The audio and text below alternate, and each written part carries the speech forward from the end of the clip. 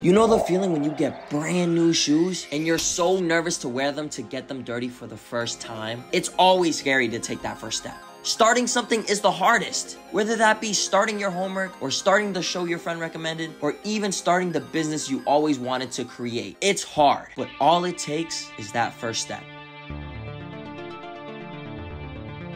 And then the next step, and the step after that, and the step after that. And you keep going until you get your first crease and realize it's not that bad. And through all those steps you took, you finished your homework, you're binge watching the show your friend recommended, and you finally got your first sale for your business.